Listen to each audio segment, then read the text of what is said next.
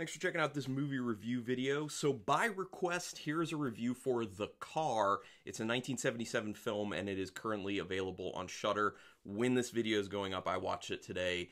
Although I believe I saw a tweet by Shudder saying that it's coming off at the end of this week, I think. So I think Saturday, Sunday, I don't know. So when you see this, because this is a no spoilers review, when you see this and you say, oh, that sounds like a film I would like to watch, if that is the case, then get on it immediately, because I don't know when it's leaving. All indications would be soon. So, up front, would I recommend seeing this film? Yes. I would recommend seeing it at least once for people who are horror fans, especially if you like kind of like a less serious, not scary, kind of campy-ish horror. And then I'll describe a little bit more without spoilers, and if that sounds really good to you, you should definitely check it out. For me personally, I'm glad I watched it once. I had interest in this film. I don't know if it's a film I would watch a second time, but I think it'd be more of like a am I in the right mood type of thing. Like if I had a buddy who came over and he was like, oh, I've been really wanting to watch The Car, I'd probably be like, I could watch that with you right now. That'd be fine. But I'm not going to watch it on my own, I don't think. Share it with other people, fine. So a few things. One, I'm going to talk about the car being possessed. That's not really a spoiler. Just the little synopsis of it is basically a demonically possessed car is terrorizing a town. There's like, that's it. Like there's no like plot development. There's no plot really at all. Like that's it. So really it's like what you get is what you get. It's very, very simplistic, but if you like what's in it, it's a fun time, to be honest. So, and it's kind of like, the way I was thinking about it while I was watching it is like, this is a slightly more violent version of the TV show The Dukes of Hazzard. Because there's a lot of, obviously, car tricks going on when the big bad is actually a car that's not driven by anyone, then obviously there's going to be a lot of like car tricks going on. So it's very much like The Dukes of Hazzard, but a little bit more violence. One of the weird things to me, like two things kind of struck me in the very beginning of the film. One thing, they start the film off with a quote from Anton LaVey, who I don't know if people know, but he was like the guy who started the Church of Satan, I believe. So it was just kind of weird. I mean, it fits in a sense, but it was just a really weird thing to have like right up front. The other thing is the music is over the top. Like the music's over the top. It you don't feel it that way as much as the film goes on, but in the very beginning when it's just rolling like the opening credits, it is just like dun, dun, dun, dun, and you're just like, can we calm this down? Can we mellow out just for a minute? But then it gets interesting and fun.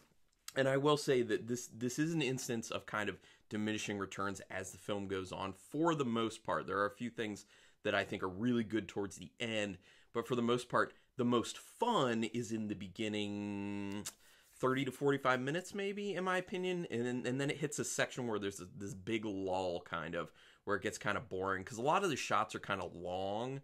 A lot of the scenes are kind of like very much stretched out to meet like about an hour and a half runtime. Because the thing is, you can tell they're trying to do this on a small budget. And with having to have, a bunch of like car tricks and, stuff like that in it, they're trying to minimize that, like do them where they needed to, but minimize it for the most part and get that hour and a half runtime. So they have a lot of dialogue and a lot of people kind of taking their time in scenes. Also, it was, back in the 70s and 80s, like they took their time with stuff more anyway. So that's just kind of how it is.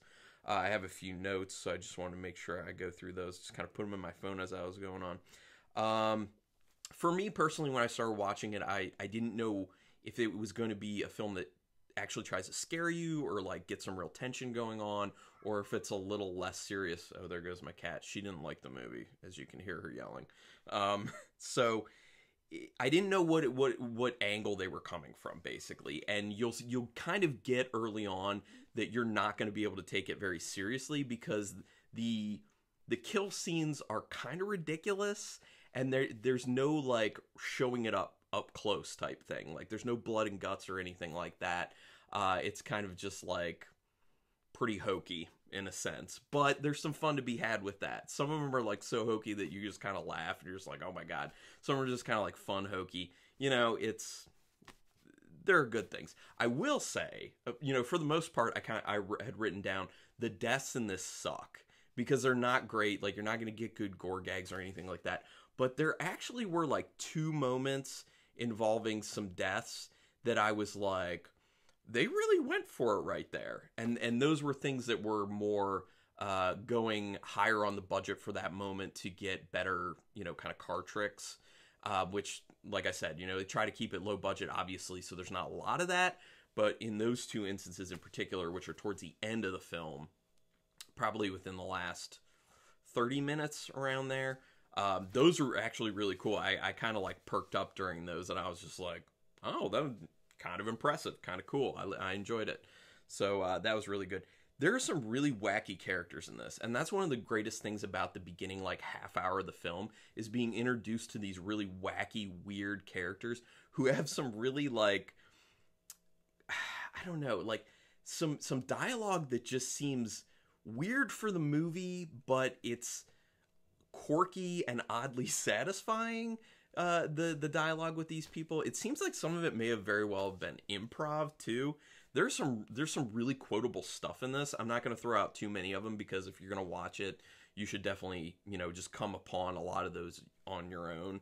And you can definitely quote it afterwards, because it's some quotable stuff. But I had written one of them down when I was like, there's some wacky characters in here. There's this one where this guy's like, this is the actual quote, I just don't think you ought to be hitting that lady. And a guy's response is, that's my wife. This guy literally, like, beating this woman, and the guy's like, I don't think you ought to be hitting that lady. He's like, well, that's my wife. Like, you see what I mean? Like, it's weird, kind of weird out there dialogue. And there's this, like, segment. Actually, I was going to say, there's a segment where they spend a little too much time on some dude's French horn. But actually, in general, someone involved with this film who's very influential has a real big thing about brass instruments that you'll see when you watch this, which, you know, it just fits in with the quirkiness of the film itself. But I think that the characters, the quirkiness of a lot of these characters and the introduction of them in the beginning is really what sucks you in and makes you interested. And it's not like it's very horror driven, to be honest. It's just like quirky, weird characters. It's just enjoyable. For me, it's different. I don't like it to the same degree, but for me, that kind of like quirky character aspect, making it interesting, kind of similar to my feelings with the original Twin Peaks series. Like, well, at least when you get past the first season. The first season had like thriller aspect and mystery aspects to it, but the second season was just all like, you watch it because you like the quirky characters, and I really did. And it's kind of that type of, you know, quirky character interest level. So, I already said it reminds me of the Dukes of Hazzard. Oh, they did a pretty good job with the way they shot the close-ups of the car to convey that it's alive, that it's kind of its own entity, its own beast. So I thought that really kind of like carried it through well. There are some ways they could have done it where you're just like, this doesn't even seem like the thing's alive. But I thought with their camera angles that they used and how close up they got, they made it feel like the car was alive and trying to kill people, which was pretty cool. Yep, you can just packed it with dialogue. Pack this thing with dialogue because they're trying to keep that really, really low budget. And yeah, like I said, the very end, there are a few really good death scenes. And like the end is a fun conclusion in my opinion. There's probably way more action towards the end of it than there is the rest of the film. Maybe in the last like 15-20 minutes there's more action than everywhere else. So I guess maybe that's when they were like, okay, now we can spend a little bit more money because we still have, you know, this amount left. And the last note I had on this before I just shut this down, because I don't want it to go extremely long, because I'm not even talking about spoilers really. Watching this film made me want to go watch the film Rubber. Now, if you haven't seen the film Rubber, it's actually an awesome film. It's basically about a live tire, yes, a live rubber tire that can destroy things with telekinesis.